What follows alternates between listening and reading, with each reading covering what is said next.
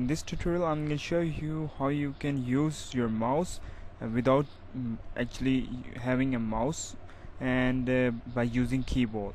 Just go to start, click on start, and then click on control panel, and then click on ace of axis, and then click on ace of axis center, and after that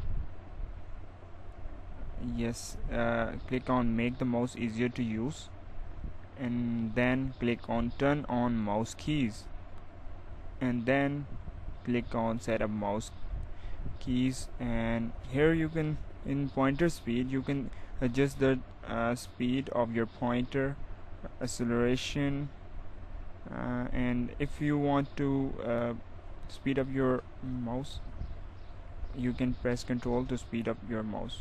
Just hold it and make sure it is turned on, and now click on apply, and now press numlock on your keyboard, and now you can use your mouse like this. And when I will press control, it will move very fast.